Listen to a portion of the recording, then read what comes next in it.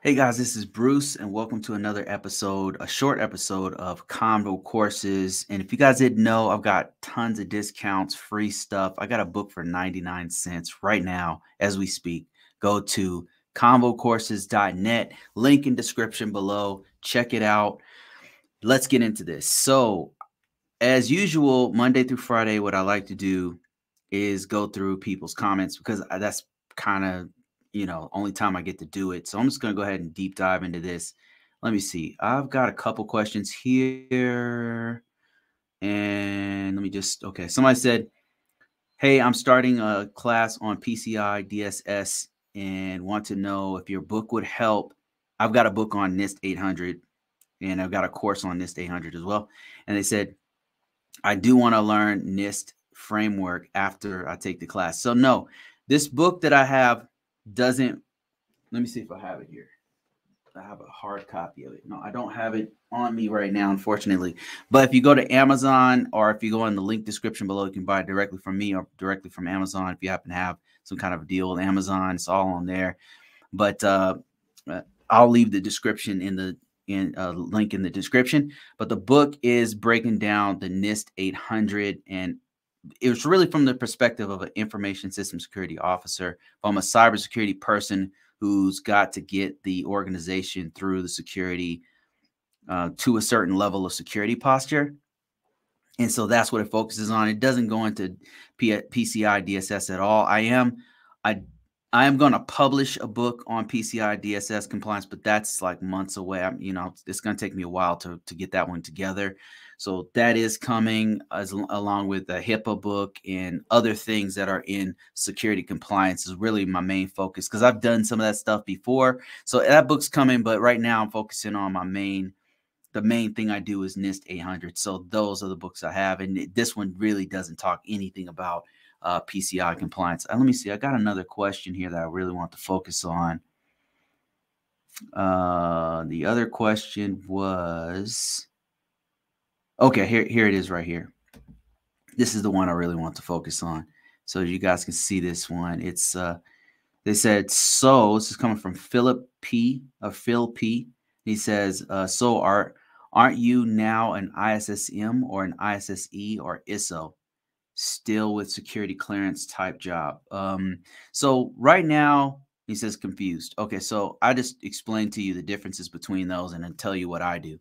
So right now, I'm an ISSO, an Information System Security Officer. I work with an Information System Security Engineer, and I have my manager is kind of like an Information System Security Manager.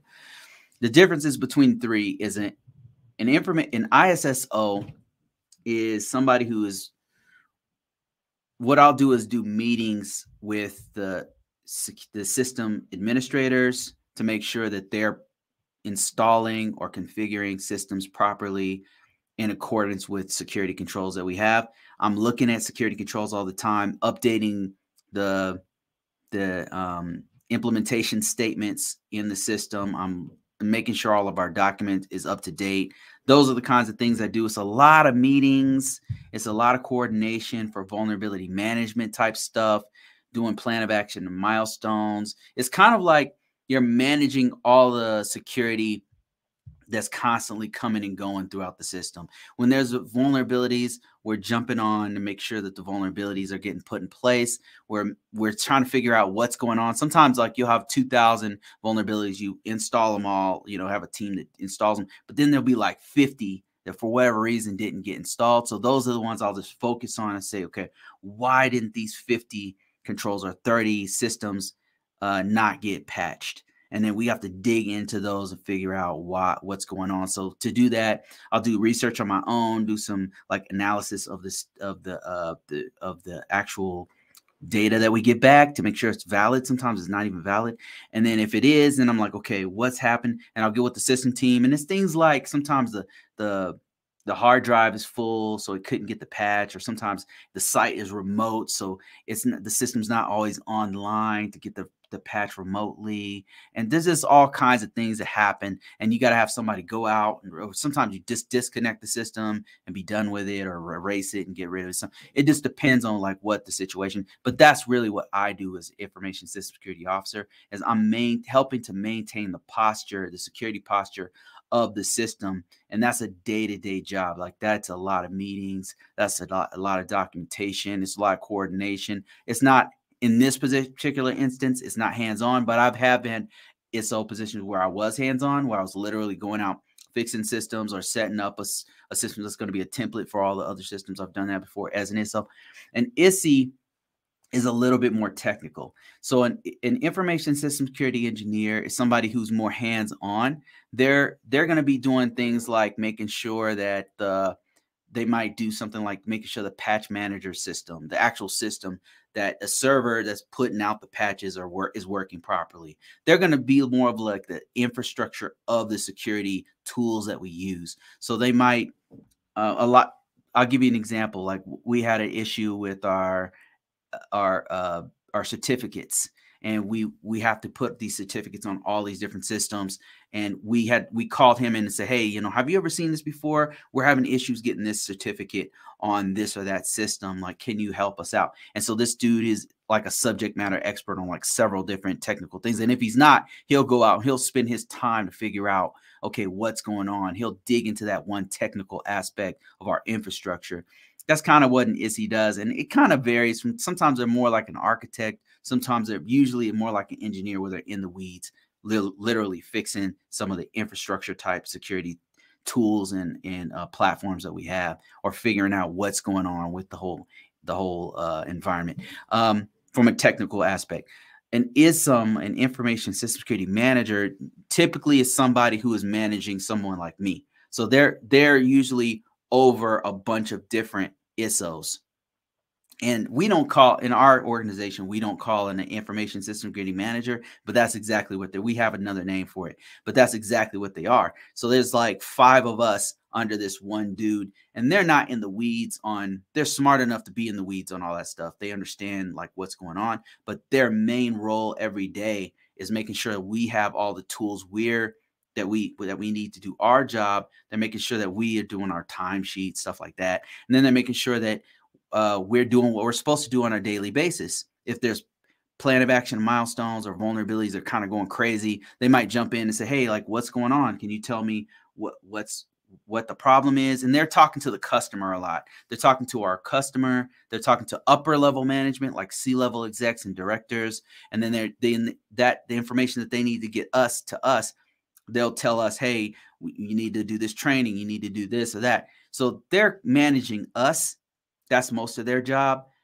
As an ISSO, I'm managing the vulnerabilities of the system. I'm making sure that the security posture is a certain level. And then sometimes I'll reach out to an information system security engineer to